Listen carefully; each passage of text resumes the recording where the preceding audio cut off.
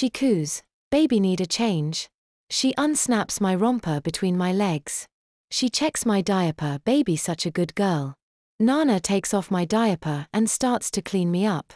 I ask if I can be a big girl today. Nana smiles and agrees. I take a shower.